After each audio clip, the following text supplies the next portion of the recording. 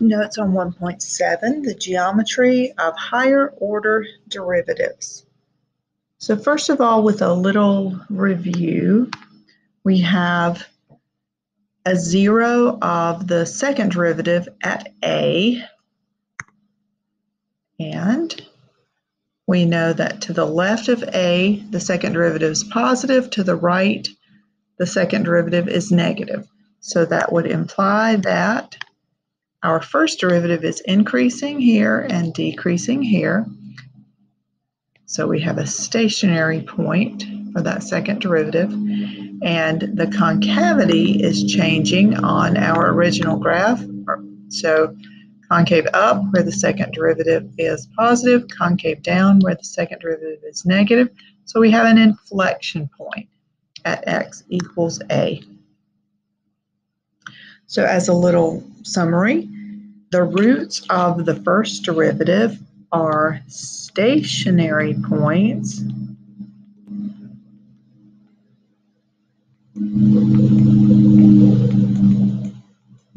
of the original graph f. The roots of the second derivative are, I'm going to abbreviate SP, stationary points of the first derivative. And they could be inflection points.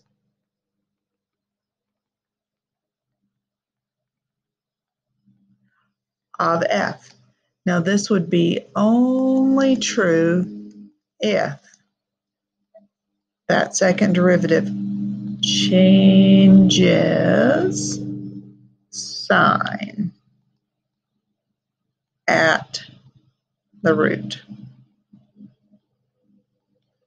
All right, let's take a look at an example here. We have a derivative f, and we are given that that derivative is equal to 0 at 3, so that's marked on my picture, on my little chart, and also equal to 0 at 5. And then I've labeled what's happening with the first derivative. It's positive to the left of 3, so that means f must be increasing. It is negative between 3 and 5, so f must be decreasing. It is negative again to the right of 5, so it continues decreasing. X equals 3 and x equals 5 are stationary points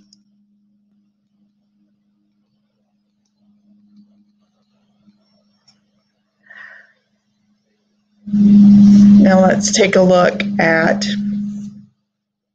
when we know something about the second derivative.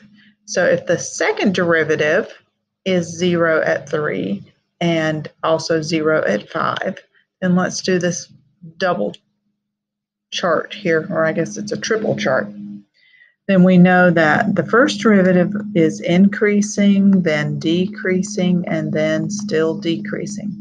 So what does that say about going back another level to f? We are concave up, then we are concave down, and we are concave down. So x equals 3 is an inflection point because the concavity changes. That's what makes you have an inflection point. But x equals 5 is not an inflection point, and abbreviate, because the concavity doesn't change. So you cannot make a blanket statement that the zeros of the second derivative are necessarily inflection points. It has to be a place where the concavity actually changes. All right, next part. Let f be a smooth function and let L be the line tangent to f at the point x equals a. So if f is concave down on an interval containing x equals a, then L must lie. If we were together in person, you would see me doing my hands with this. So if it's concave down, then L has to be above. So like my L1 over here.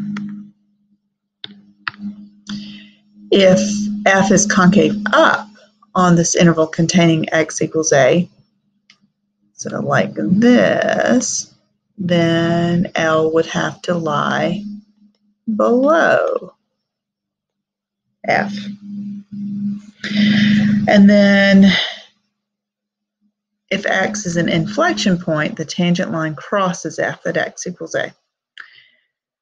You have a very, very important set of statements here to make sure that you understand. So you got the second derivative test. Suppose that the derivative of F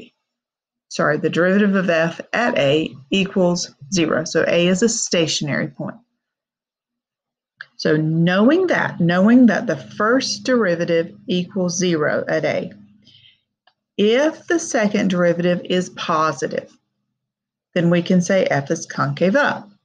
So that must mean if F is concave up, then we have a local minimum at x equals A. All right, so next scenario. Still got F prime is equal to 0.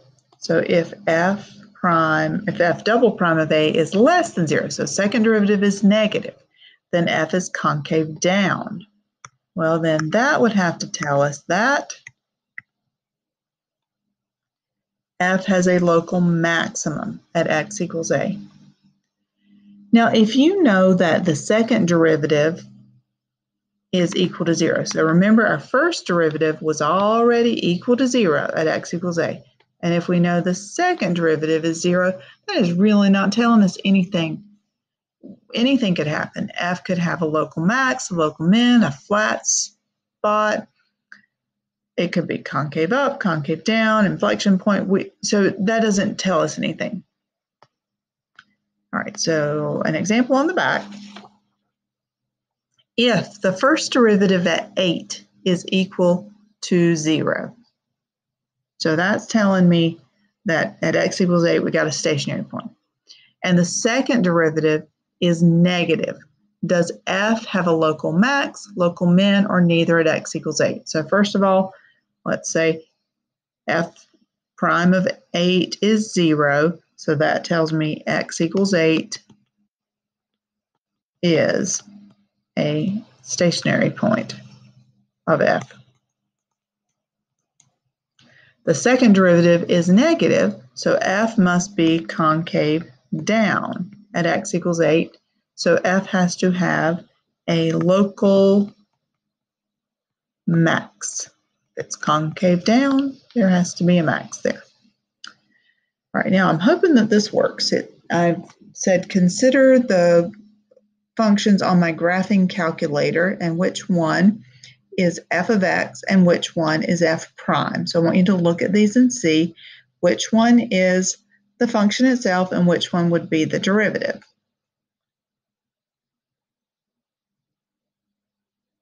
So here's my calculator. So take a look at the blue graph and a look at the red graph.